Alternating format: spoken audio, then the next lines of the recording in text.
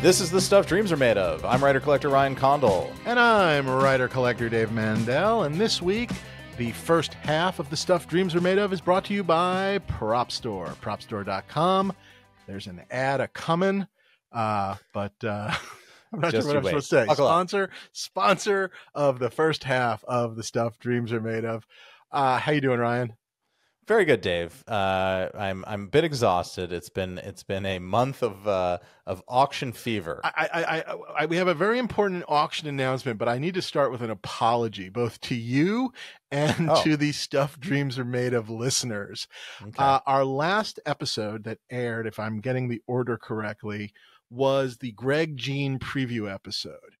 And normally we record like usually my mornings or afternoons and your evenings. And normally I'm a late night guy and I'm very excited somehow to record my nights, your mornings.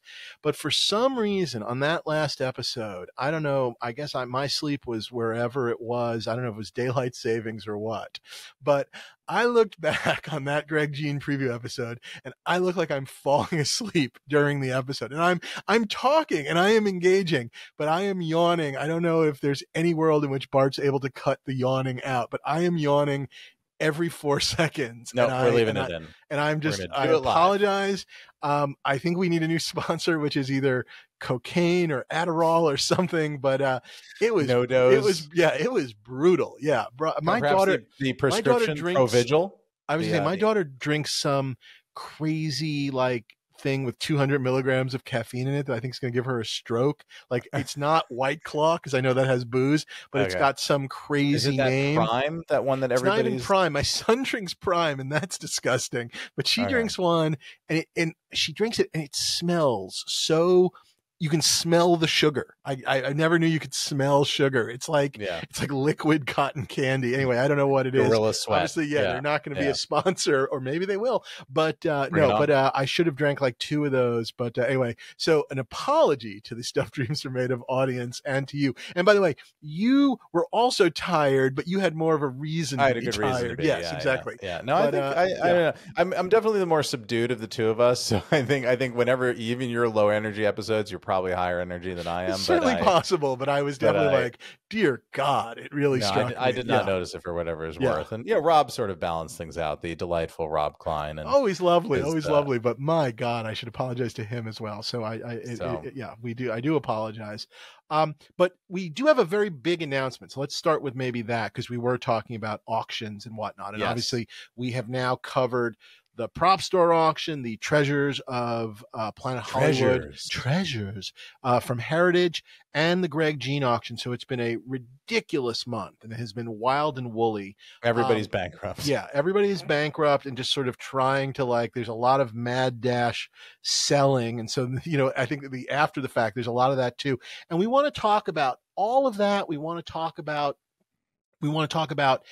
the auctions, what it meant to have so many auctions, what we thought of the results, all of these things. Do we think things were canceled out? What do some of these numbers mean? All of these things. And so we wanted to announce a very special auction follow-up live episode on Sunday, April 7th. We're going to do another live episode at 12 noon Pacific time. And that's going to be 8 p.m.? That's 8 p.m. now, British summertime. Lovely. In London, the UK. And that would also be 5 p.m. Eastern Daylight Time as well. So that, again, is April 7th, Sunday, April 7th. Right on the tail end of Ramadan, and spring break here in Los Angeles. So please join us. We'll have a whole bunch of notices, but on our YouTube channel, please go there, subscribe to the YouTube channel so you'll always know when we're going to do a live episode. But that's Sunday, April 7th, 12 noon Pacific, 3 p.m. East Coast, and I don't even know. What did we say? 8 p.m. your time? Is that right? Did I Yes. That all right? Oh, sorry. Yeah, that's 3 p.m. Eastern time. What'd you say? I said 5 p.m. Oh, no, it's 3 p.m. Okay. Yeah. So not 3 p.m. 5, Eastern. 3 p.m. Eastern, 12 Pacific. We've confused you perfectly. I think it's fantastic. 8 London time. 1, 2, 3, 4, 5, 6, 7, 8, 9. We will also post this in the feed because we can't be trusted to. 2, 3, 4, 7, 8, 14, 18. Yeah. What's new in props? Anything new in props?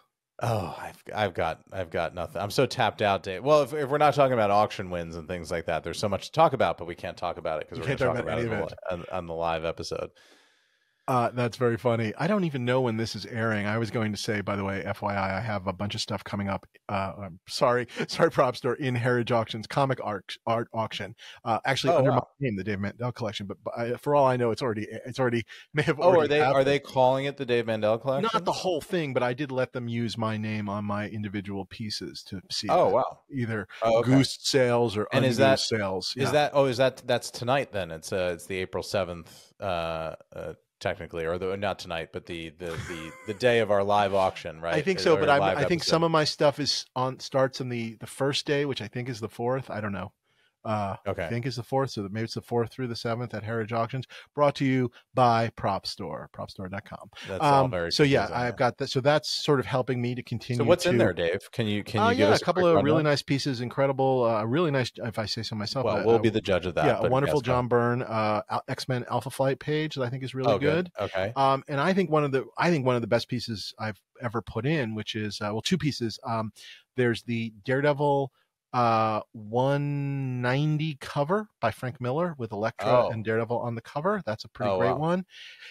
And a killer page from Giant Size X-Men 1 with a half-page splash where the Krakoa Island takes the monster form, and it's the X-Men, old and new, going up against Krakoa. I don't know. That's a big deal. Yeah, it's a pretty good one, if I say so myself. Yeah. In recent memory, has there been another Giant Size page that's even gone? Pages have shown up. There've been definitely a couple of pages. There's always people interested in those early chapters, which are the first appearances of those various characters. So it's not the first appearance of Wolverine, but when Wolverine joins the X-Men, first appearance of Nightcrawler, first appearance of Colossus, so those are first appearances, in those sections. Is that Storm too? I think Storm is a first appearance as well. Banshee isn't. Sunfire isn't, because I think he appeared earlier in X-Men runs. So you get those other new characters, and Thunderbird, who then dies, the Native American John Proudstar character. So you get their first appearances, and there've definitely been some decent pages. There's a lot of these weird fight pages with like giant crabs and stuff on the island that have popped up from time to time. But this is from the big battle. This is basically Krakoa reveals itself. The island is a mutant. Spoiler alert. And that's in there. So check out the Dave Mandel Collection for sale in Heritage Auctions, brought to you by Prop Store. And talking about comic art, actually, I think is a good segue, dare I say, into our first guest. Our first guest is the wonderful Felix Liu, who basically is the host of his own Felix Comic Art podcast and sells comic art. He's a comic art representative. He's not exactly a dealer. He represents a lot of artists that he sells through felixcomicart.com. And Felix, how does that work, Dave? Because I know we've mentioned that before. I think it's a percentage for him. I think he's like a gallery. He approaches an artist that he's a fan of. Yeah, Felix, I think, has very much made a decision not to really be, dealing or trafficking in like a lot of the stuff that we're like things like I'm putting into auction. He collects comic art, but he really decided to assemble sort of a roster of, I think at the time, a lot of guys he was sort of, using his own taste and picking a lot of newer comic artists, guys that were beginning to have careers and doing some really interesting work that he thought were great. And he's really helped guide both their careers, but, dare I say, to whatever extent he participates in that, but really helped build markets for them. I mean, you have some of these guys now selling, complete issues and starting to see some larger money, even though they are newer guys. And, very much his eye, his taste, and I think it's really incredible. But what's really interesting is I've known Felix forever. He has finally started listening to our podcast. And the reason he didn't listen for the longest time was he was scared he would buy a prop. And he started listening, and guess what? He bought a prop. And so let's welcome to the show, first-time prop buyer and big-time comic art collector and representative dealer, Felix Liu. Faller into the abyss. Yes, faller into the abyss. Felix Liu. Hey, Felix, how are you today? Great. Thanks for having me on. I sort of want to introduce myself, too. I'm collector Felix Liu. I'm not a writer, so I think I have to repeat that. Yeah. Very good. You're a Luddite. Very good. Said before. Non-writer. Yep. Viewer. Non-writer. You're a viewer. You're a viewer. Yeah, Viewer collector, Felix Slew. Yeah, viewer there you collector. go. You used to be and fellow podcaster Dave. Yes, podcaster. And also, didn't you used to sort of work in like on the development side a little bit of like many years ago? Yeah. So like when Ryan was starting out, I would have read his script and done some coverage on it or something, So yeah. Ruined Maybe my he dreams. read Galahad, or was that one of yours, Ryan? Was that Galahad? Yeah, that's the one that was running around. That was your first, right? That was your put you on the map. Yeah. Very, very cool. Yeah, Larry Gordon back in the day. Oh wow. Yeah, I met him at some point. Not Predator or Die Hard. Predator 2, the Super, Point Break. Yeah, so that era of Largo Entertainment. Yeah. I like Point Break. I'm going to pass on the Super.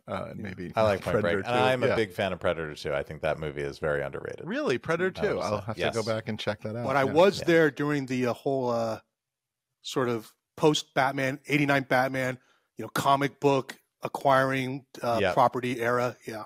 Is that when they had Watchmen? Is that Yep. They had Watchmen. I was there with Watchmen. The Sam Hamm draft of Watchmen. Yes, wow. Which we won't talk about. It exists. I have a copy of it somewhere. Yeah. And they're the ones who brought Dark Horse into Hollywood back then. Oh, okay. Yeah. Oh, 92, 93, around that. Yeah. So, and were they leaning on you a lot for your comic book knowledge at that point? Insofar as I would run to Golden Apple to pick up their books. Yeah. Yeah. But were you reading? Were you an active comic reader at that point? Yeah, of course. But they never said to you, what do you like, or any of that kind of stuff? Well, sure, but, not that it mattered. Not really. Okay. Yeah. Fair enough. So your comic bona fides speak for themselves. You are running right now. You have your own podcast, as we said. You run you represent a whole bunch of artists. You sell comic art, original comic art, which I collect, and that's something we've talked about. And your audience is wondering, like, who is this guy? What the hell is he doing on the show? Think there's crossover. This is the nadir of Stuff Dreams Are Made Of. I'm sorry, you guys really are scraping the bottom of the barrel. But I am a fan, so I am excited. Look, I'm just going to simply say Anthony Daniels was not available again. He politely declined to reappear. But you have been connected to the movie industry. You are a movie fan. I know that. We talk about movies, you and I, all the time. And you kind of were a little slow, perhaps, to start listening to this fine podcast. But you had a reason for not listening to this podcast, which absolutely. You were scared. You want to talk about that fear? 100%. But before I get into that, I do want to say that I may not be entirely unqualified to be on this podcast, because I think I do sort of meet the bare minimum requirement. Again, as a way of establishing my credentials or bona fides. I have been to Skywalker Ranch, home of the Lucasfilm archive. Oh, so then everyone on this podcast has been. Oh, wait a second. Fuck you, Felix. Yeah. Wait, why? I mean, I assume we've all been there, right? Yeah. If you haven't listened, just assume we've all been there. Yeah. Have I replaced Ryan now? I don't know. It's like Titanic for me at this point. I could have gone multiple times. Now I'm just not going because I didn't see Titanic, and I'm not going to see Titanic. And I should really watch Titanic. I watched it the other day. It's really good. I'm not going to go. Yeah. I'm not going to watch Titanic. I'm not going to the Lucasfilm archives. That's it. That's my last word on it. But Dave, yes, I listened to the first few episodes and I really liked it. And it's dangerous. It's a slippery slope. I could feel it coming on, that collector, we all have the collector gene, but there's various, I guess, branches or subcategories. I could feel that one getting the switch. It's a spectrum flipped. of sickness, Felix. Right. And I'm sort of like the alternate universe Ryan, in that I'm very passionate about one hobby and I might dabble in another, but I can't do both. And if I listen to this podcast more, it could have been very, very dangerous for me.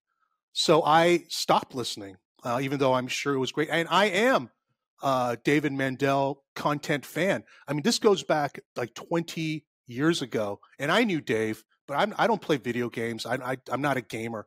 And one of the kids who worked for me said he loved this show on TBS. It was Steve and Dave's video game explosion? Dave and Steve's. I had top billing.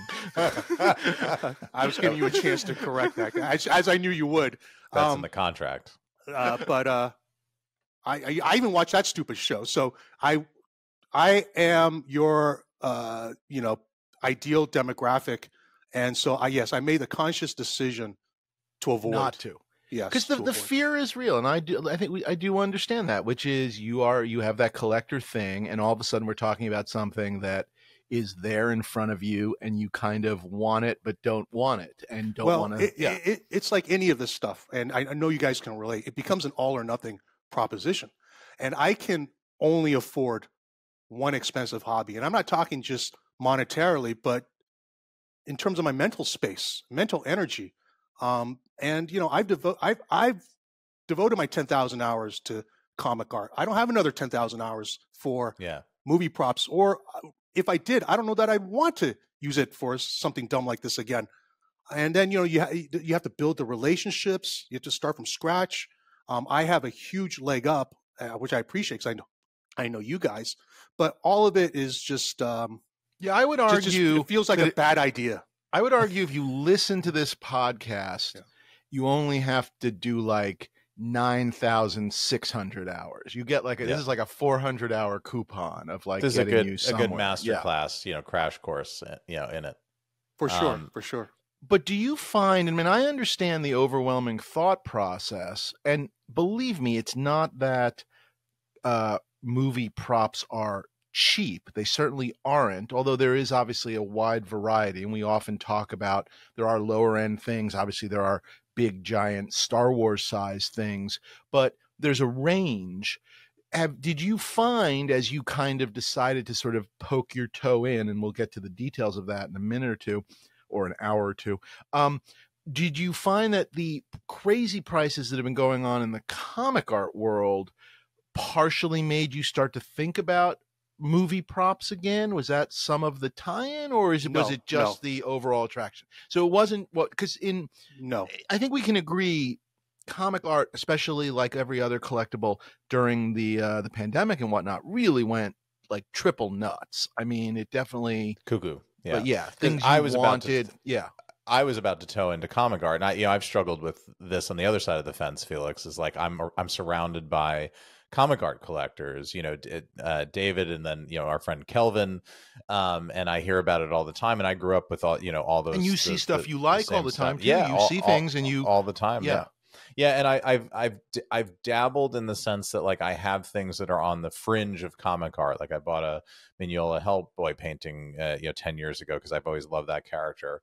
But it was actually only this year where I properly bought my first true what I would call comic book art, and it was a spread of 2 Hellboy pages we did talk about on the podcast from one of the early stories, the Wolves of St. August, and I love them. They're wonderful pages. It's action. It's great frames of Hellboy, and the old Mignola Hellboy where the shading was all good and the head was super detailed and everything.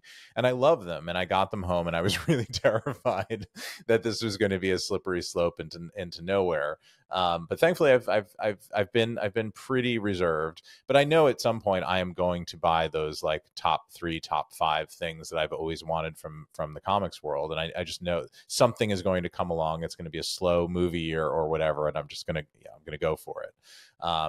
But occasionally you have Ryan asked about something like, what's this going to go for? Or what would something like that be? Sure. And when we've said like, well, that's going to be $100,000. In a weird way, that number has stopped you. Not that you don't, you're good for the money. Just like, I don't know. On occasion. You don't want, it's tough. You don't want your first piece to be, 100,000. I mean, I was in the scary comic art hobby, and I'm assuming this applies. I mean, it definitely applies to me in props as well, which is every phase of your life as a collector. And I don't tell me if you guys went through this. Every phase of my life as a collector, at any given point, there was what I thought my high was. Meaning, when I first started buying comic art, it just seemed like $1,000 was my high, and then eventually it was $2,500, and then eventually it was $5,000, and then $10,000 you seemed like a huge number. No, I know.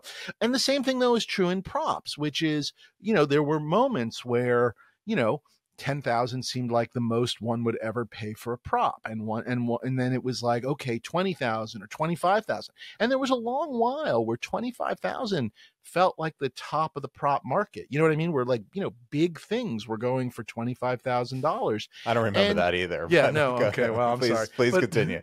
But you understand what I'm saying is you create these artificial. Yes. I don't know, barriers or something. Yes, I've been around long enough that the 100K barrier in movie props was only studio scale Star Wars props. That was the only thing. Giant, insane things. Yeah, yes. yeah, right. And then now it's sort of it's everything you want. Right. And that obviously it happens.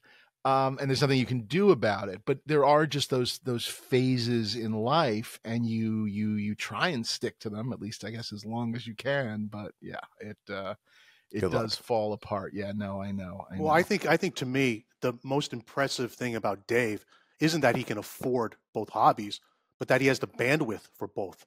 I mentioned that earlier. You have to be on top of knowing everyone, and then keeping your ear to the ground and following chat groups and message boards and whatnot. I'm good. I can handle one. That's it. So like the money aside, it doesn't matter. I can only handle one. And I get the bandwidth thing. I mean, I say this coming from the outside, and I know, a tiny 1% of what you guys know about comic art, and a lot of that's just from osmosis and being around and listening and being interested. But I feel like that's actually more true, Felix, in your side of the hobby, in the comic art, because the prop stuff it doesn't trade privately anymore. It just doesn't. I mean, sure, a thing comes up every once in a while, but I think because there is so much comic art, and I think that's part of the fun of your hobby, is there is so much to see and look at and enjoy, and there's so much churn in so many different auction houses. There's always something going on. It really does keep you engaged.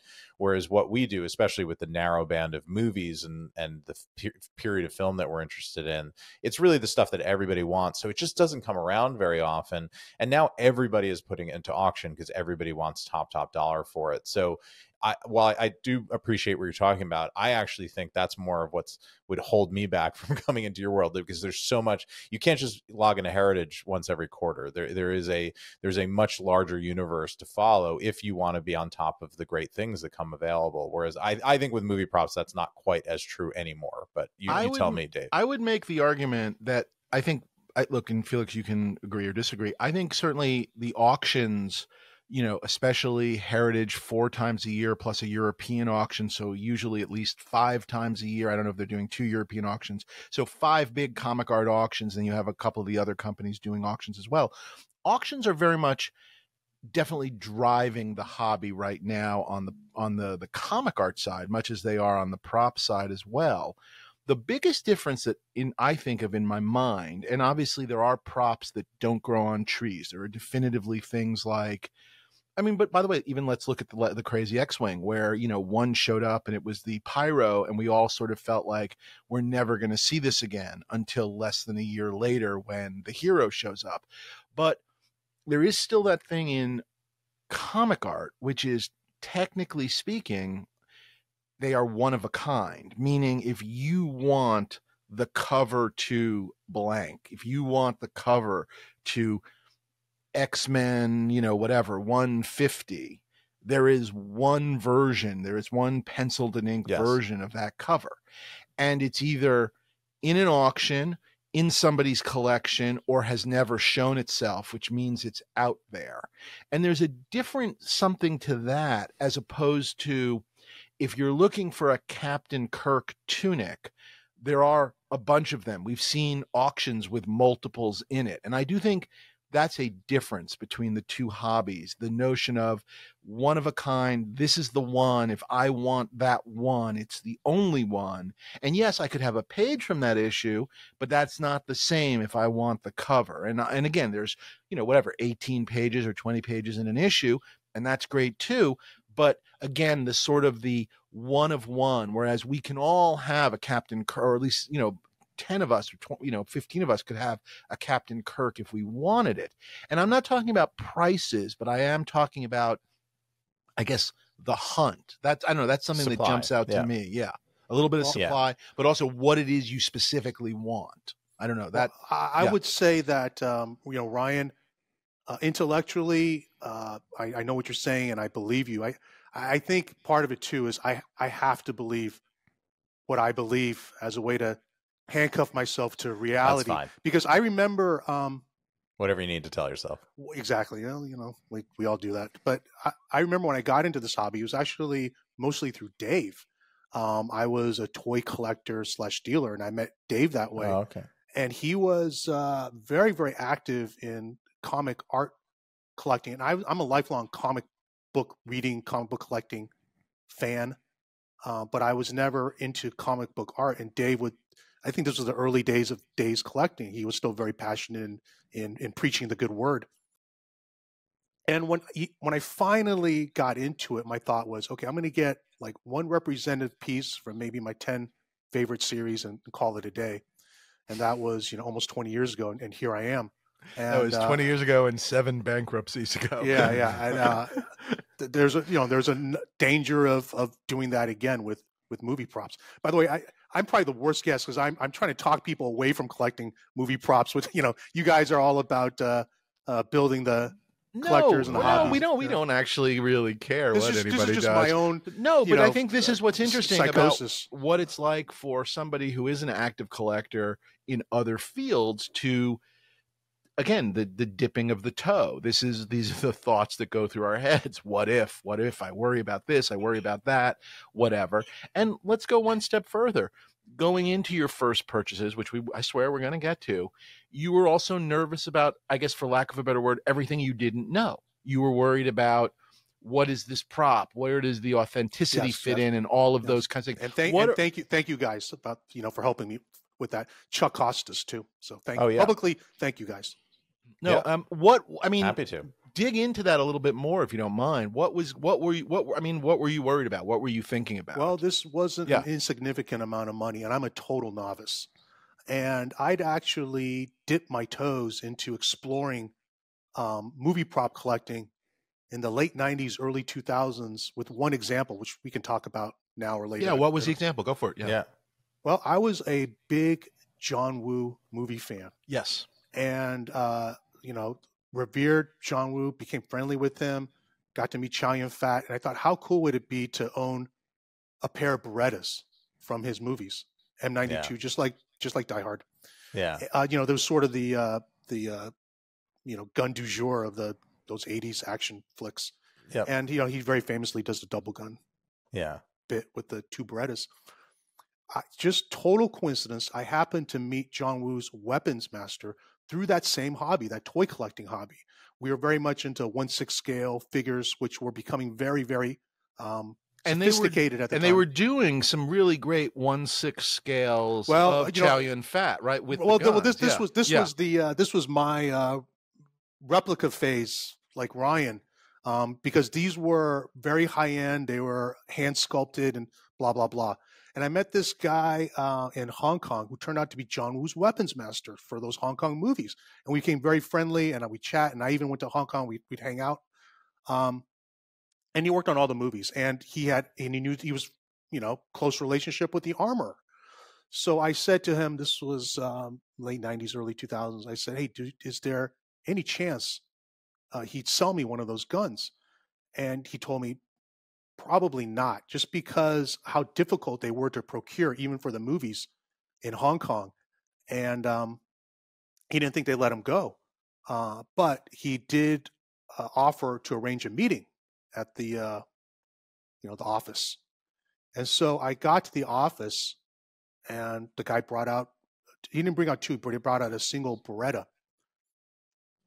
And this thing, I got to hold in my hand, and, so I experienced everything you guys experience when you hold Indy's whip, and I imagine you put on his hat or whatever. So I'm holding Chow Yun-fat's gun in my hand.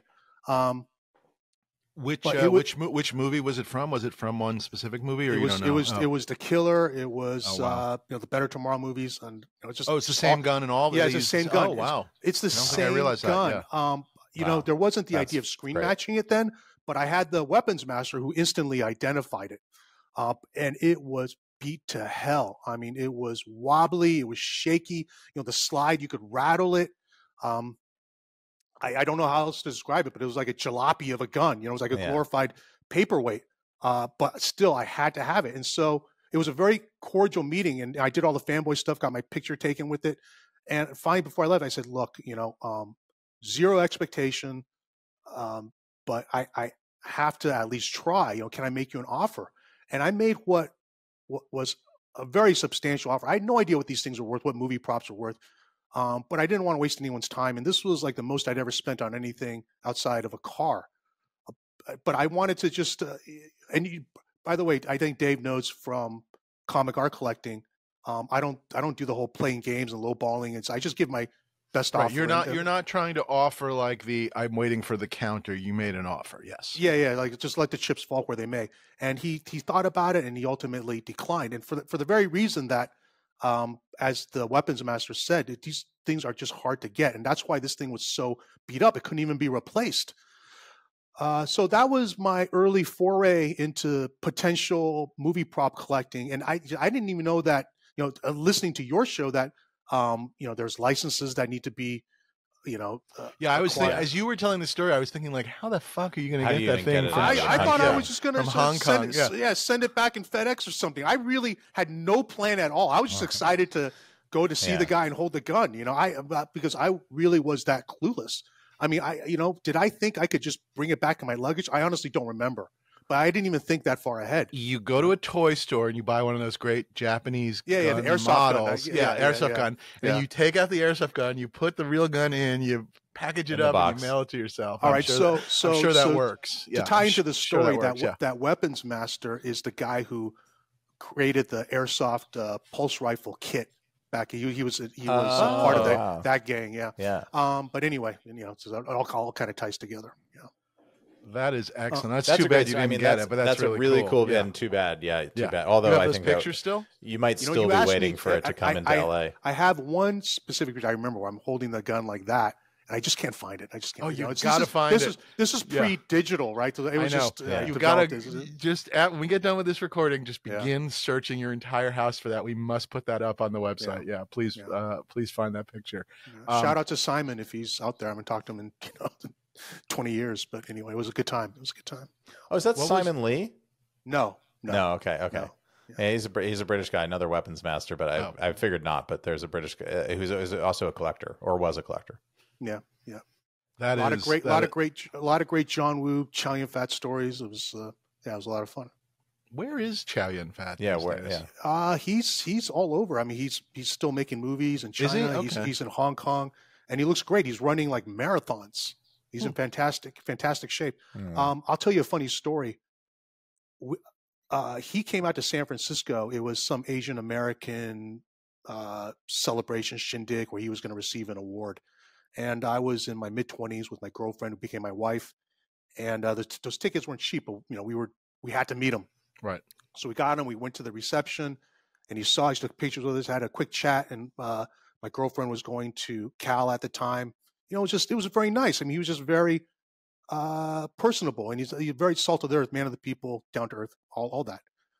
Flash forward like another year or two, and we were just obsessed fans. So they had a film festival for him, retrospective in Boston at Boston Museum of Fine Art, and again they had a little reception for him, which I talked my way into.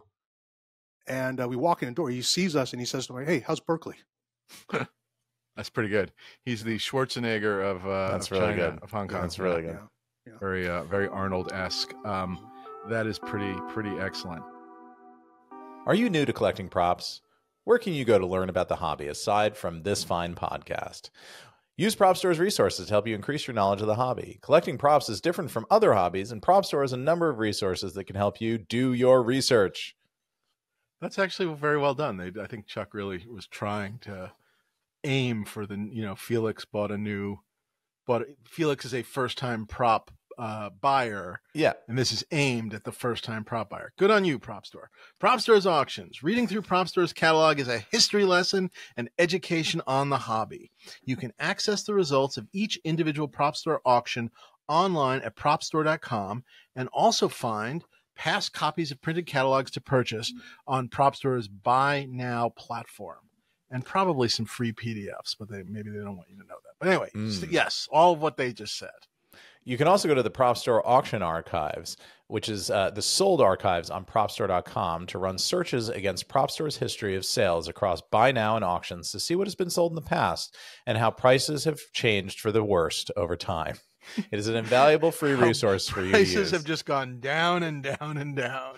It's a buyer's market, everybody. Yeah. It's just free. They're practically giving it away. Prop Store's videos. Subscribe to Prop Store's emails and social channels to watch new videos every week, giving you insight on pieces that are coming up for sale. You can also find older videos on Prop Store's YouTube channel. And Prop Store has done a number of videos with other partners, such as Tested and The Stuff That Dreams Are Made Of, and The Stuff That Dreams Are Made Of, which are also available on YouTube.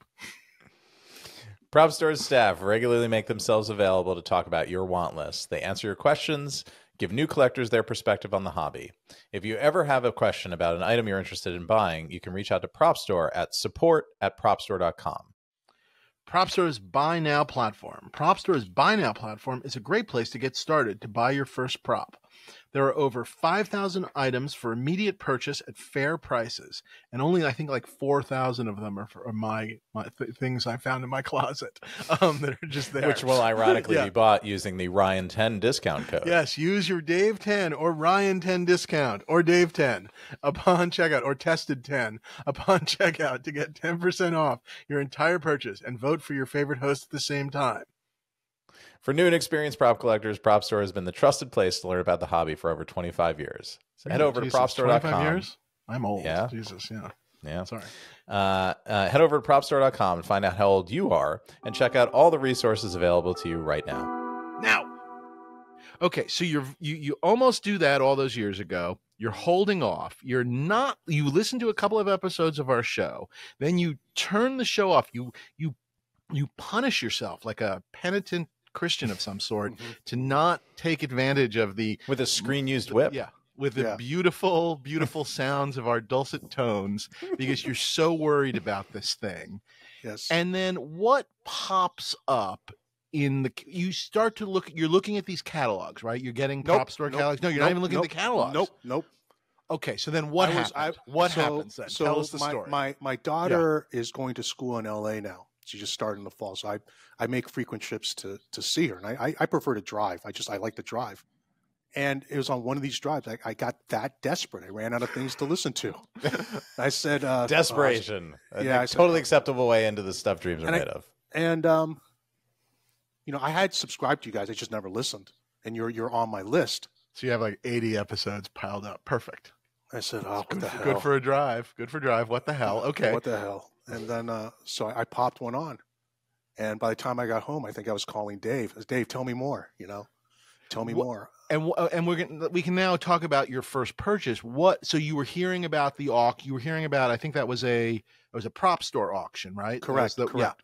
And what? Because you're a huge fan of the film, I know. But tell the others what hit you. What did you hear about that you were just instantly like, I'm interested? Well, it was the specific movie, which I guess I'll show when I open up this box. But honestly, it probably could have been about anything. Gotcha. I mean, okay. I was just fascinated, and it activated that part of the brain. It had nothing to do with comic art being too expensive or hard to get or whatever. It's just in that moment, you got me. So should we open the box, or should we talk about what it is in the box for what's better? I don't even know. We've never. Should we open? We've never done an unboxing. Always open. Always open. Yeah. Oh, yeah. I guess show then good. tell, yeah. Dave. This is the unboxing of Felix Liu of Felix Comic Art. I have to keep this. I think this mic on. Try and bring it up so we can see it as you unbox, such as it is. This is our first. How disappointed are you going to be, Dave, if this is an X-wing? It'd be kind of funny though. How disappointed am I going to be if this is what Felix, I paid for? Felix is the one that outbid me on the pyro that caused all the trouble. Yeah. But so you can see the size of this box. It's that's very good. It's yeah. Can you give us a hint? What's on the shipping label? Is it? Let's start with this. Was it UK or was it LA auction? I can't remember. This was UK. This came from UK. Yeah. All right. Very exciting. Very exciting. My viewers will remember this. My special Felix does a lot of unboxing of comic art, and then very cool. Yeah, smaller packages. So either they're going to send me the wrong thing, or I'm going to drop this as soon as I It'd be really funny if it is like just like you open it up and it's the umbrella from the Untouchables, you know, because it's not the guns, right? Not the booze, whatever. Yeah, very good. Come on, there's something there, right? Yeah, there you go. And then we can grade prop stores packaging too. They're pretty good. They didn't know what they were getting into when they sent me this. They are obsessively good. I could already tell from the peanuts that it was prop store. It's crap. funny. I can't stand peanuts, and this is a box full. This is going to be all over your house, but that's okay. Second. No, to their credit on the packaging, what I was going to say was this is very exciting. I've never understood why people watch these unboxing things, but now even I know it's in it, and I'm kind of excited, which is sort of interesting. There's a real sort of Ark of the Covenant thing going on here. But there's a box within a box, which I like. Yes, box and box. Box and box is the way to go. I was kind of thinking that I honestly wasn't expecting much from the packaging. Just from the outside box is kind of flimsy. Look at the shape, though. Now there's a shape. I do like the size of this. This is speaking to the things that interest at least one collector on this podcast. It's a sword. Felix has unmiked himself as well in the unboxing. A little awkward. Okay. Box Dave, you know. I'm not saying a word. I'm not saying a word. Does Ryan know? He maybe remembers because we asked. I do because I was consulted on it. Yes. Yeah. All right. That's right. That's right. You were, but I didn't know how good your memory is. Mine is horrible. I would have forgotten. My memory is terrible for everything but for movie props. I can remember. I can remember. Yeah, I was actually going to say, you guys were talking about band. You guys were talking about bandwidth, and I think the honest answer is my bandwidth only works partially because of the both of you. Meaning, I have Ryan to talk to about like what's going on in prop stuff because like there are just things that go past me, whatever. And then Felix, I have you to talk about with comic art. So I'm at like 50% on both, and you guys help me sort of make it up a little bit. So kudos, thank you. Yeah. Yeah, but we can't remember your children's teachers' names for you, Dave. That's all right. I know I have a boy and a girl. Does that help? More peanuts. More freaking peanuts. All right, but I don't think there's going to be another box in the box, but I do believe there's going to be some bubble wrap. There is bubble wrap. Good call. Yeah. There is bubble wrap. God, I'm making such a mess here. That's going to be the next week's show, which is just you cleaning. Am I going to drop this? Yeah. It should be the vacuum. Yeah, just a slow video of Felix vacuuming. Just single stage light on him, and then cut to like 10 million hits on YouTube, which is like, wait, it's just a guy vacuuming. Yeah, well, people ASMR, right? People have their own sexual peccadillos. Yeah, exactly. So we have a smallish package. Okay, and then, now I'm confused. Something bigger in bubble wrap. Yes, that's the one I know about. Did you buy two things or one thing? I did. I bought two things. Then open the little one because that's actually a surprise for us. I don't think I remember. I don't know what that is. Right. I think I might know, but I didn't know you won it. So that's the little box. Spoiler is going to give a. No, this is exciting. Box. This is super exciting. No, I know what you mean, but it's okay. I would just like to remind the prop store people, if they are listening, that this purchase was made possible by the stuff dreams are made of. You're welcome. And to make it up to you, Ryan, for out of pity for you never having been to Skywalker, Ryan 10, everyone. Yeah, there we go. I was about to say on the auction code, purchased at Prop Store by Felix during a season fully sponsored by Heritage. Yeah. Last season, fully sponsored. All right, I'm going to open this up. Here it is. Any guesses? Any guesses? No, I think I know, but you want to go, Ryan? No, I'm clueless. I imagine from the same movie. Good guess. Yeah. Good guess. Can you remember there was a little look familiar? Yeah, nice, fantastic, great pickup. That is fantastic. This is so. These are the Colonial Marine grenades. The M40 grenade. Yes, thank you. Yeah. Yes, and I think this is the one that Jenna Goldstein Oh, the she. Yeah. Ryan, did you look? I don't know that it is, but I'm going to say yes. Yeah. Ryan, did you almost bid on that lot? Were you thinking about it for No, your costume? I looked at them and I had a panic attack because I've been trying to. You can see Hudson behind me, and I've been trying to fill him out, but actually Hudson doesn't wear any grenades on him. So so you were safe. I was preserved. When I had my Hicks, I had to find a couple of those because Hicks has there's a couple missing because he's used them. Yeah, he doesn't have all of them. So that's what I actually, my pitch for this lot was that 2 collectors should go in, because usually you see like 2 of them. Nobody on each has them all except maybe 4. at the very beginning of the film. And what's funny is Chuck actually suggested that, but I feel like it feels off. I got all 4 together. I feel like it's different with when you are buying that prop unto itself, meaning when you display that as unto itself, these are the grenades. I think you want them all. If later on you decide to do a costume, you could sell a couple off. So yes, yeah, I think something to think about. So no, I did not go in on a lot with it. And those are all heroes, right, Felix? Those actually the cap comes off and the little buttons there to press. I don't know. They're heavy though. They're kind of, they got a good weight. Yeah, well they're really nice. They're like they're turned. It's machined. I don't know if it's aluminum or something else. All right, so if we were doing this live, I know the audience would be chiming in. I know what that is. And you'd be right. Because it's Wonder Boy from The Natural, right? I'm just thinking of long things. Because this is where Ryan and I, we converge. Because like Ryan, I mean, basically my dream collection is Ryan's, because we like the exact same movies. Although I don't know how that worked out for Ryan, because he's a kid, he's a baby. I'm actually the right age. VHS, man. Yeah, VHS. I was a VHS kid.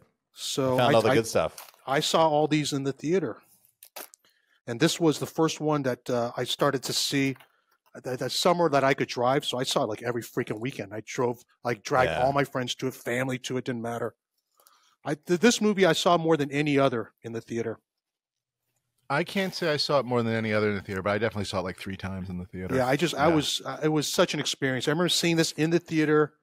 It had gotten a good review, and I wanted to see it, but it was such an e-ticket ride. Again, dating myself. Had you seen Alien in the theater or otherwise? I did not see Alien in the theater. As a matter of fact, I didn't see Alien until after Aliens, and I found it kind of underwhelming. This is honestly, oh my God, this is quite moving. Wow, this is something. I'm going to hold it up. This is the emotional connection to the right prop. This is. Look at that. That is gorgeous. It is the pulse rifle, and this is aim it at us. And go. Yeah. Go John Woo on you. Yeah. Show me everything. Whoops. Yeah. You got that, Dave? This has a much nicer weight to it than I was expecting, because they described it as some sort of polyurethane foam or something, and I didn't know what to expect. It's called biscuit foam, which makes you think that it's foamy, but it's actually it's a hard cast. It's more resiny. Chunky. Yeah. I mean, it makes you realize obviously how heavy it would be were it actually metal, but it doesn't. Yeah. It's not like you're holding something made of balsa wood. It doesn't. It's not. Yeah. It doesn't. It's not loosey goosey. There's a solidity to it. Oh, and here's the duct tape residue from when Ripley, I guess, wraps the. Point that, which is very nice. Not all of those have it, obviously, and that's. I'm kidding. I'm kidding. No, you know what? There are those that do out there. So, people who live in LA now, post pandemic, I don't know what happened. It is a moviegoer's paradise. There are about 25 venues that'll play old movies on the big screen, projected, film, and American Cinematheque in November. This is right after I'd won this thing.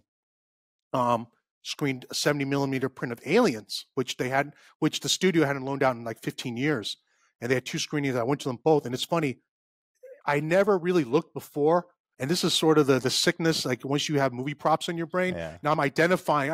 I just want to enjoy the movie, but I saw where they were using the stunt. You could see where they're using the stunt. So I listened to the podcast, and you guys talked about Aliens. There's a lot of Alien stuff. Obviously, it wasn't that great Harry Harrison collection from a year or two ago. maybe, thank God for me. But I instantly identified this piece as one I wanted to go after. It feels like a one and done. This is the stunt, short of the hero. And this feels like a one and done, says the guy that just bought 2 props from the same movie. Okay, in one and done in this sense. In a perfect world, of course, we'd all prefer to have the hero. But the heroes for this movie are, they have issues. They're a little problematic. And, I wonder, just as a thought exercise, would I want one hero, or what would be better in a collection? What would I have more fun with?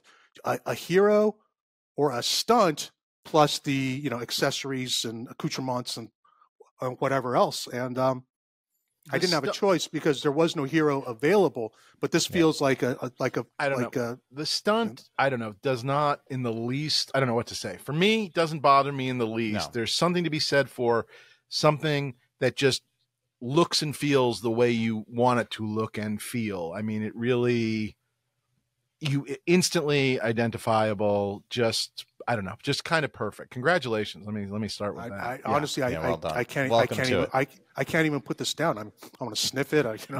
Cradling it. First of all, I will say, by the way, thank you and kudos for having this package for so long and not opening it and waiting, because obviously, I can't honestly say it was just discipline, because honestly, and Dave, you have the same pile of packages. I just have no time to open these up, and I know, but that's a tough one to not. I mean, that's a tough one. But now that you have it, I mean, joy. Let's start with that. Yes, I'm ecstatic. I am, and like I say, even with like with comic art, it's not cheap, but when you have it in your hands, you don't even think about that anymore. Right.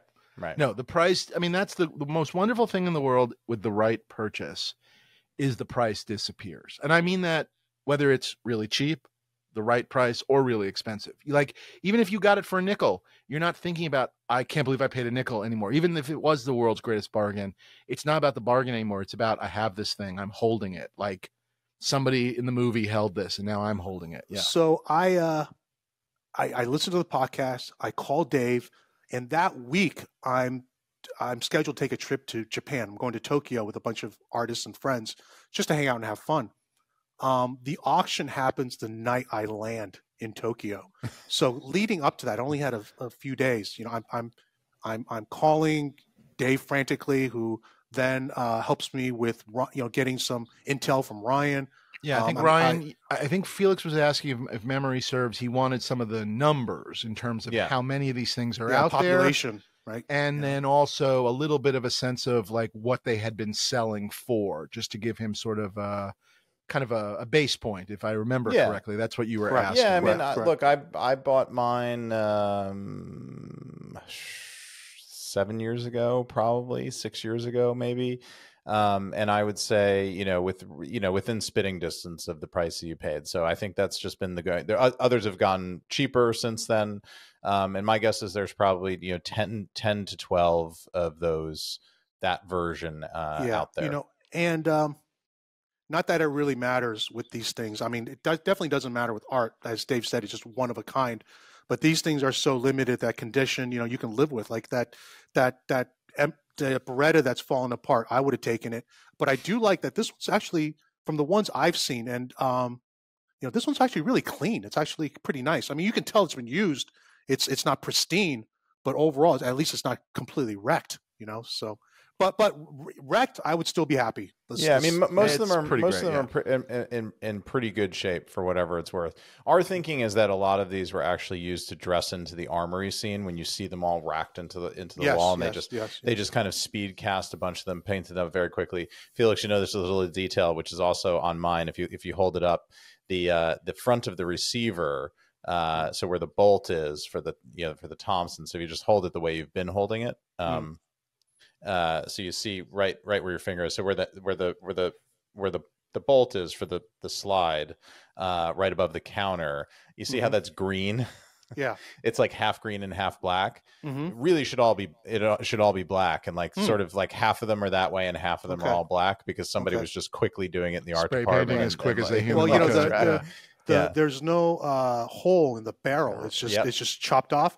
And I actually, again, I never would have noticed this before. I just saw a publicity photo of Sigourney, in her sort of final countdown outfit, holding the gun out, and she's holding a stunt because it's that way on the poster, Felix. Yeah. Yeah. Well, by the way, and actually, there was a casting issue, and the reason it has that weird sort of triangular chunk on the end of the barrel is because that piece of the rifle must have slid forward in the mold, so it got kind of hollow, solid cast that way. Because if you look at the heroes, it's all pushed back and flush against the, against the piece. I was going to say, speaking of the poster, and I guess sort of the poster, Felix, you have a bunch of wonderful. Oh, sure. You're welcome to hold it for the rest of the entire podcast and for the next 10 years. I was going to say, in your comic art world, obviously you have a wonderful collection. I know you've had a lot of different great artists commission you aliens pieces that are in your collection, which are wonderful. Yeah. And people can make some of that up on Comic Art Fans at all? Yeah, a bunch of it is up. Yeah. Yeah, if you go to comicartfans.com and check out Felix Liu's send some of those to us, Felix, because we'd love to post them on our feed when we're talking about using. They're really nice. Okay. But what I wanted to talk about was you have a pretty incredible piece in your collection, which is the airbrushed. How I mean, I don't even know what to call it. It's sort of the airbrushed photo art of Sigourney for the poster. Is that am I saying this correct? Yeah. Which is definitely, in that world of, to me, it's very prop adjacent. It's movie art collecting. It's whatever. I love it. But tell us about that piece, and we'll show that piece as well, because that really, in my mind, that is the lead into this piece, which is how much you love aliens. You've had that thing for a while. And to me, when this is hanging next to that, that's really where it's going to all come together. But tell us about that piece. Yeah. Just totally lucked into that piece. There was a creative director named Mike Salisbury. I don't know if that name sounds familiar to you, but this guy has had quite the career. I mean, he was involved in everything. He was Forrest Gump. He was Zelig, the Raiders of the Lost Ark font he designed. So long story short, he was working for 20th Century Fox doing the ad campaign, and they created. So he was an internal guy, or he was with an agency that they worked with? You know what? I don't know what the relationship with that time, but I believe it was his own probably agency. A little bit of both is my guess would be. He probably, I mean, those guys probably started somewhere and then, had his own. I don't know. That's just a guess. So this was, so he was tasked with creating the final poster art, which was, Ripley with Newt in her arms. She's got the pulse rifle and the eggs around her, which ultimately did not get used for the American one sheet because I think Cameron or someone thought it gave too much away. But it was used internationally and is sort of the indelible, iconic image. Yeah, for the I feel movie like now. it's become almost like once the movie was out, almost it became, I guess. Yeah, to me, it's what I think on the of. home Yeah. on the home media or whatever. So it's still, you recognize it. And the way they put that together was in the pre-Photoshop days. They took all the elements and kind of pasted together as a composite and took a photo of that. They then printed the photo and had an artist add all the airbrush embellishments directly on the photo. And, the illuminated eye in Aliens, that's painted directly on the poster. That's wonderful. I love that. Yeah, that's really, really cool. Yeah. So I own gorgeous piece. That's really cool. Gorgeous, gorgeous piece. And you got that right from that creative director? From having a relationship with him? He was having someone help him sell his, archives. And I just happened to luck into that. That was there, that was available, and I jumped all over it. Really cool. Yeah. I'd love to see a photo of that. Would you say because that's in your gallery as well, would you say that's the piece you most get asked about selling, or is that up there? Well, it's funny. I'll tell you this story and you guys can take it. I mean, you guys do a lot of editing on your podcast. I'm going to try and be or not be as discreet as you need to be. Yes, circumspect here. I have been asked for that. I mean, I don't really get pinged on my art a lot because I think people understand I'm not a guy who sells. I mean, it's not I refuse, but I very rarely sell. So I think people just kind of give up. On this piece, it was actually a movie prop collector who reached out. And I'm just going to throw these numbers out again. Trim it, whatever. I don't care. I'm just telling you guys, like we're sitting around having a beer. That's trading the show. stories. Go for it. That's the show. And he offered me $12,000 for it, which felt low, but didn't matter. I mean, I just wasn't selling, so thank him, politely decline, and move on. About a year or two later, he writes me again. And so when he offered me 12, I didn't know what these things were going for, right? But I look online, I think some semi-comps would be like Halloween original art, RoboCop, it's hard because it's hard. It's hard. It's not just what it is; it's what it is from Alien. I mean, I don't know. Right. It's very hard. So he asked me, what do I think it's worth? I said, I don't know what it's worth, but I think it's worth at least what those things are on an open market. But that's all academic because I'm not selling. Thank you. Yeah. RoboCop poster that went, that's a good analog for it, I feel. Yeah, I guess because RoboCop is a similar, I would like that. And it's the same era, and similar kind of painting as well. It's not a pure piece of art. It's sort of halfway in between photo and hand done and all that. Yeah. So about a year or two later, he writes me and he makes me another offer, like unsolicited, which I get. I do that too. He goes, I'd like to offer you $70,000. What do you think? I said, well, I think I'm glad I didn't sell it for 12. Yeah. Same guy. Same guy. Wow. I believe a friend of yours. I believe a friend of yours. Oh, if you think for 4 seconds, Ryan, you'll know who it is. Yeah, sure. Yeah, the guy who has the RoboCop poster. But I was going to say there actually is a bunch of new money that's come to the prop town recently, and there are at least 2 people who are alien nuts, crazy, who have put in like insane bids on things, and it's just like, I'm glad I have my aliens collection because I was going to say though, I'm glad I had. Yeah. Oh, I'm sorry. I know you're going to say I was just going to say the difference is though is they're at this point they either have their stunt or they've moved. For sure. I mean that's they are definitely looking for the things they don't have. Yeah, I know one of them has one of the heroes because he shook it out of the tree of one of our collector friends here in the U.S., Dave. Who had one of the cool heroes. It's gone because they came in and offered crazy money for it. Well, in that prop store auction, there were a few things I identified. This was, top of the list, and then the other things were more of a, amorphous blob. They were all the accessories. I really liked Ripley's lighter, but it's tiny. I liked Hicks' knife just because it's a knife. Yeah. But that was a much lower priority because I don't even remember seeing it on his, It's more of a costume accessory than an actual prop. Yes. Right. Now, if it was your guy's knife, I would have been very, very excited by that. Exactly. It's right there. Like I said, you have my dream collection. Between aliens and raiders. Yeah. That would have been obviously much more interesting. But the one that you looked at for a second or two, and I don't know where it fell into your personal listings, but I thought was interesting was the little the workshop sign. I like that, the aliens workshop, the modelers. I was thinking about the Hadley's Hope population 154 mini sign. Yeah. Was it a mini sign? I thought it was like giant. Oh, I thought it was like this big. No, it was a model miniature sign. Yeah. Oh, okay. I believe. Right. Yeah, I mean that was my reading of it. Yeah. Okay. Well, that was definitely interesting, but lower. I think you guys call these hand props. I like these more than models. Sure. So. Yeah. Sure. Yeah. I was going to ask, did you look at the APC at all? But that sort of answers that question. Right. But that also a much bigger price tag, though. Yes. Also. Yes.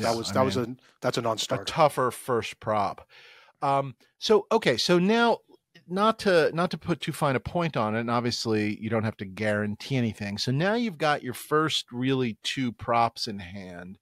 Where is your brain at this moment in terms of you're good on aliens? Are there other movies that like you'll sort of poke around? Are you getting catalogs? Where do you fit? Where is your brain right now as we move forward? This auction was in November, and there have been at least a couple auctions since that I didn't even pay attention to because but nothing giant. We're about to, and we don't know when this one's airing, but coming up at the basically, what is it, end of February, early March, or mid-March? Is that when everything is? Mid to end of March. Mid to end of March, there are 2 huge auctions. There's the Planet Hollywood and another prop store auction, and then followed by the Greg Jean #2 auction. So there are 3 big auctions coming up. You've missed little things, but there are some biggies coming. All right, let's start with, are you going to look at the catalogs, or are you going to, where do you fall? I think the fact that it took me this long to open up this package sort of reflects my mindset, which is I'm trying not to think about these things. Now you're going to have this great, pulse rifle that you're going to be staring at. It's no longer a box. It may be worse. Yeah. Yeah. So it's no longer an idea. Okay. So this is where I'm alternate universe Ryan again, where, we're not Dave. If I'm going to start building a proper movie prop collection, it's going to come out of my comic art, meaning I have to sacrifice from my comic art. I have to take away from I wouldn't have the comic art collection I have if I'm going to get into movie props, and I don't want to make that sacrifice, Yeah. With that in mind, what's on your list? What's on your list? Like, if you decided to make a sacrifice, what are the movies, whether it's specific props or just like the movies that mean something to you that would do something? Like, let's say tomorrow, I'm making this up. Let's say all of a sudden in this Planet Hollywood auction, it's not in there, I don't believe. I've looked through once, but let's say tomorrow in whatever auction, that Chow Yun Fat Gun showed itself. Where's your brain? I was about to say that, but yeah, I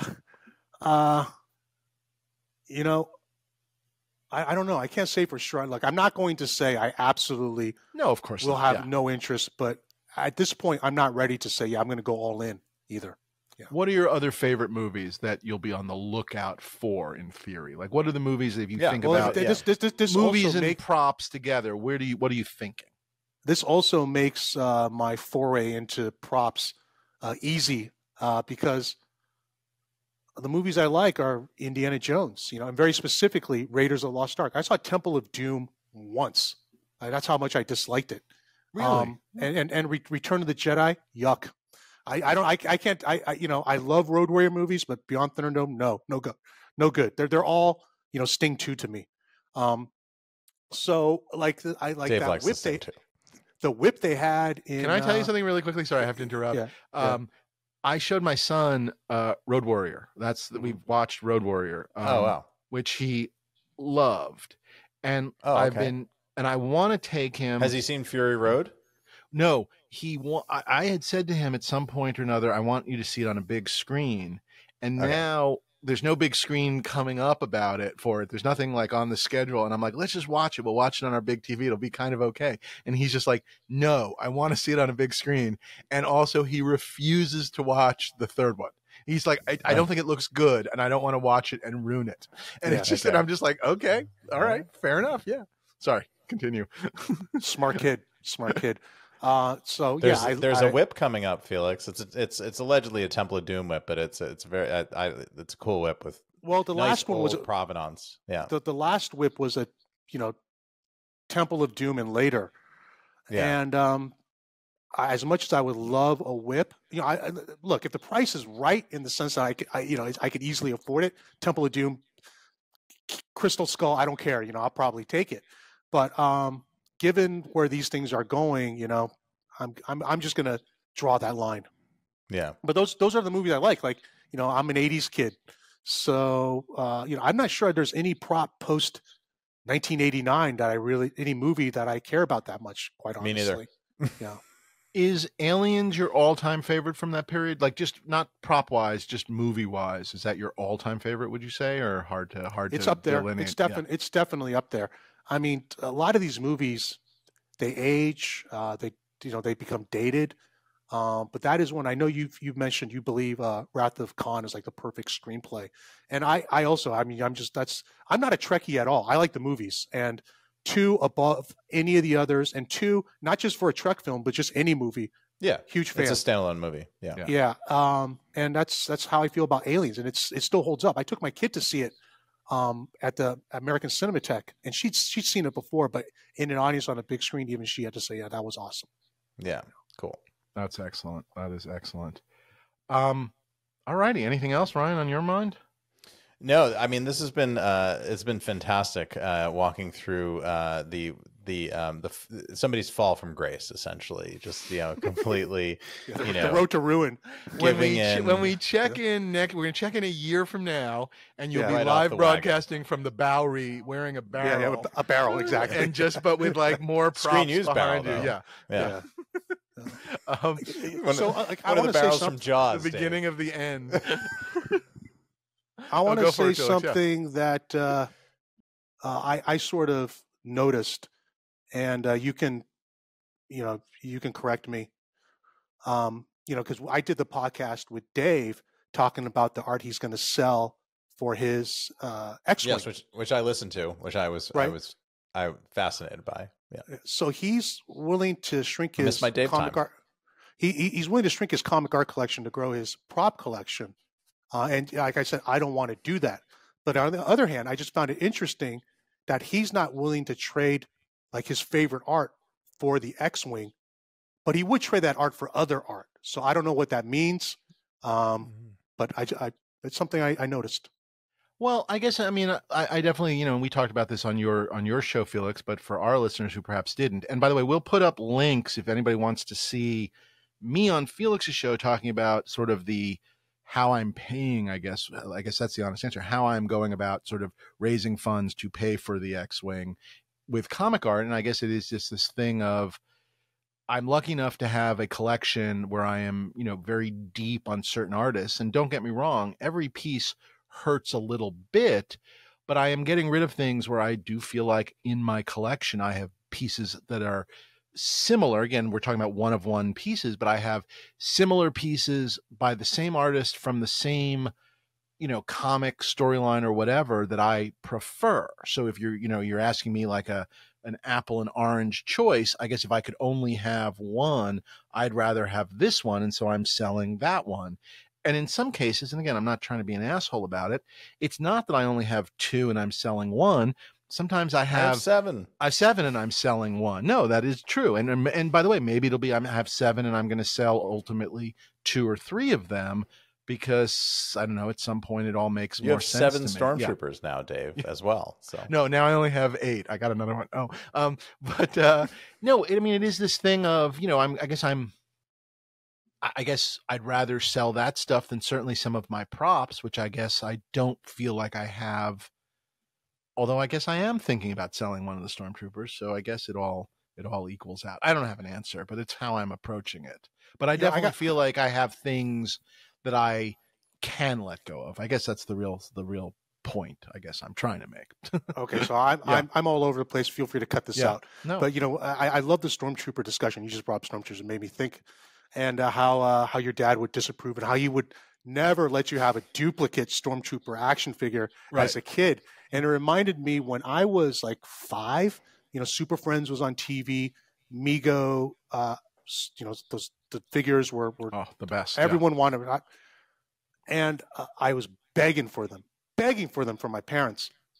And my dad sat me down and said, okay, I'll give you a choice. You can have 2 Mego action figures, or I'll get you a bike. And I said, 2 Mego action figures. And he's like, no. Let's noodle this out a little more. Okay. I can give you 2 Mego action figures, and that's all you're going to get. You're going to get 2 Mego action figures. But with a bike, it's got utility. You can ride it. You can even get a paper. You get a job. You can then buy all the Mego action figures you want. So I'm going to give you another chance. 2 Mego action figures. Yeah. And I remember even thinking, like, okay, this is a do-over. Clearly, he wants me to say bike. And if I'm smart, I'll say bike. But also, if I say bike, he might take me seriously. So yeah, 2 Mego action figures. And my dad just, his head sank, and I never saw such disappointment. But it also explains how I am today. Most important question: which two did you get? Superman and Batman, of course. Yeah.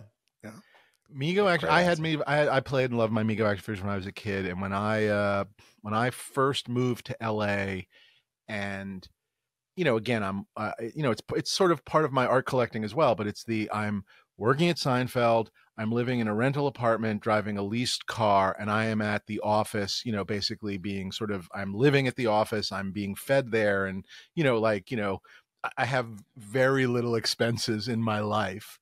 And I put together first a carded set of Migos and then a box set of Migos. I still have to this day. I mean, this is stuff I bought basically in 1995, but just basically every one of the figures, most of the vehicles and whatnot.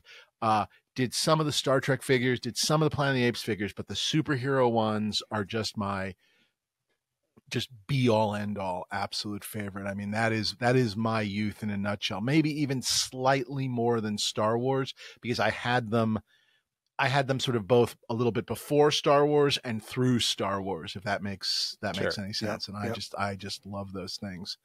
I'm just going to say one last thing, because we started off by saying, I listened to podcasts and I was really scared, because part of it too is I do a podcast, and I hear from a lot of people like, oh, I listened to your podcast and it either reinvigorated them or introduced it to them. And, then now they're getting divorced.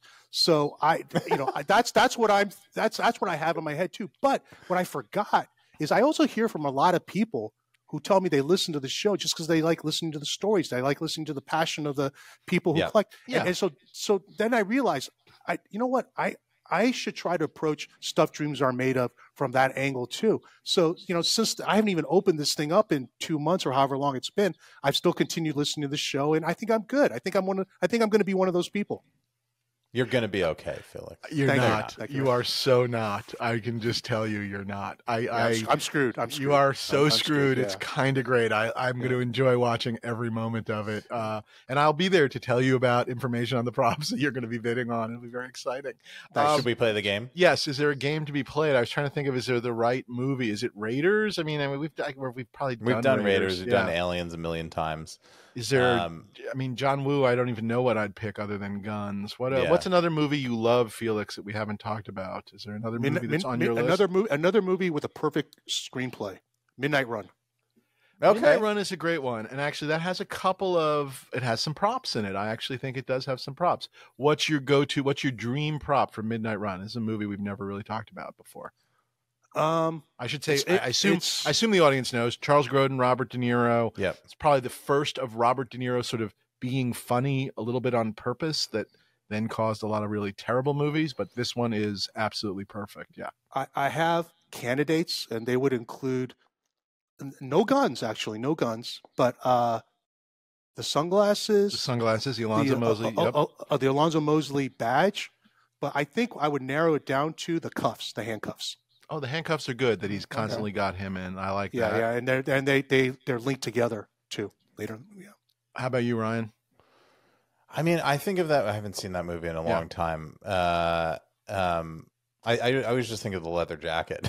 And I know it's just like but it's a good jacket, look. It's just like I think of the image that comes to mind. Am I like projecting a memory? Is there is a MacGuffin in that movie, right? The thing that they're carrying. Well, Serrano's got the discs. Serrano's got the discs. Yeah, there's like these discs at the end. I'm not sure I could tell you what they look like. You do, because they kind of like take them and then he takes them and whatever. So they definitely have those things. I like your leather jacket suggestion. I also think there's that long, I don't even know what to call it, like sort of wool overcoat that Grodin's wearing. That's how I always think of them, as the leather jacket and the overcoat when they're kind of like the running image on for the plane. The poster or the VHS box or whatever. Yeah.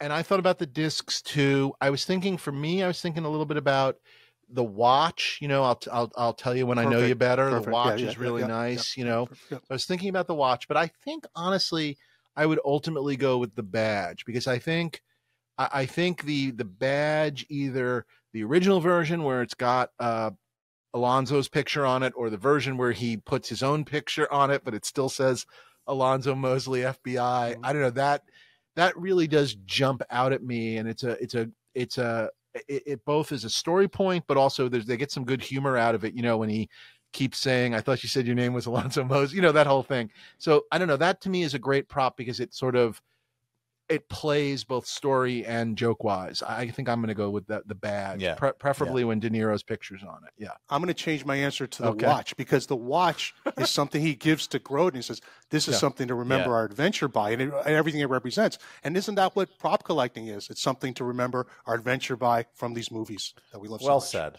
Well said. I like that. I like that very much. Please check out Felix. What's your website? What's the Felix Comic Art website? FelixComicArt.com. FelixComicArt.com. You can check out the Felix Comic Art podcast on Apple Podcasts and everything, and the Felix Comic Art YouTube channel, where he puts up a lot of his live videos, and then sometimes there are some of the podcasts, but then also sometimes, like I did a art deep dive where, like, and other collectors have done, where we sort of, you show off like 5 pieces from people's collections, and those are on your YouTube channel as well, right? That's kind of everything? Correct. Yeah. Yep. And if you're interested in comic art and you don't know Felix, well, I'm not sure you're really interested in comic art, but anyway, please check out his amazing stable of artists. Cool. Thank you, Felix. This was fantastic. Our first unboxing. Yeah, very cool. All right, thanks a lot, guys. Thank you. Anything else we want to say to our audience? Download, subscribe, follow us on all the social channels at Props Podcast. Rate us 5 stars. Tell your friends. Tell your comic book collector friends. Yeah. Tell your podcasts about us. And by the way, we'd love to write us and tell us if we've gotten you to buy your first prop like Felix. Yes, we would love to know that. If you started as a non-collector and then have now dipped your toe into prop buying, please email us at, I don't know, something. dreamsaremadeofpodcast@gmail.com. It's been a little while, Dave, but yes. I'm getting back into the hang of it. Yeah. Thank you, everybody. Thank you, Felix, and we will see you next week. Bye, everyone.